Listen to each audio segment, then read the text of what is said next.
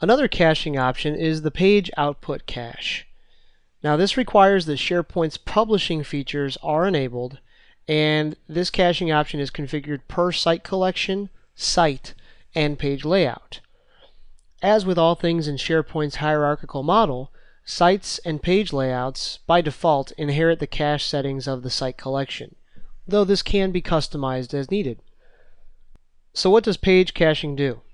Well, as the name implies, page output caching stores the rendered output of a page. A page's first request will be the slowest, but then subsequent requests will be served up from the already cached version, thus increasing the perceived page performance. The settings for page output caching are configured with cache profiles that specify how long items should remain in the cache before they must be recached. And what's great about this is that you can specify different profiles for different authentication methods. So for a public-facing, relatively static site, you may opt to cache things much longer than you would for an internal-only collaborative site. It's also possible to create custom cache profiles if you like, if the default ones do not meet your needs, and you would do that at the web application level. Let's take a look at enabling the page output cache for our public-facing website. I'm here on the homepage of globalmantics.com, our public-facing internet presence website, and due to the nature of the content exposed here, I think it'd be beneficial to enable page output caching to increase performance.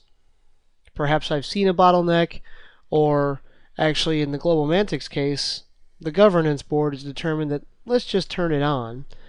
So I'm going to use the Site Actions menu and navigate down to my site settings. And I have to be a site collection administrator to do this, but under site collection administration I have two links related to this: site collection cache profiles and site collection output cache. Now the cache profiles are the optimized profiles depending upon the authentication method. We have the disabled profile, the public internet, extranet, and intranet.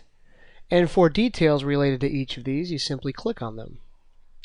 And disabled, of course, there's not much to. Caching's not enabled.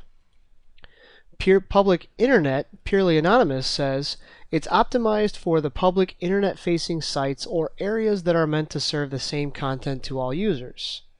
No authentication check. Any user requesting a page receives the same page as any other user. Okay, that's probably what we'll enable. Then extranet, for a published site, notice specifies that authoring does not take place on the tier. Well, in our case, the www.globalmantics.com site, my internal globalmantics employees will be authoring on this tier, and any anonymous user will just be viewing the latest published content. So this extranet option is really not one that I'm going to enable because I am authoring. The intranet says this one's optimized for collaboration sites where authoring is enabled. Okay, great. So I've looked at my cache profiles. I can certainly add a new one and configure it accordingly with my timings and everything. But let's go back to our site settings, scroll down and select our other link, Site Collection Output Cache. And you can see that by default it's disabled, but let's enable the output cache. And for the anonymous cache profile, well, we'll choose the purely anonymous option. And for the authenticated cache profile, let's choose that intranet because we are authoring content. Scrolling down, we have options for subsites and page layouts. If I wanted to, I could allow subsites to use different profiles or page layouts to use different profiles. But as a general best practice in SharePoint, we want to leave these things as inherited. So we'll just click OK. And that's that. Now I've enabled the page output cache on www.globalmantics.com.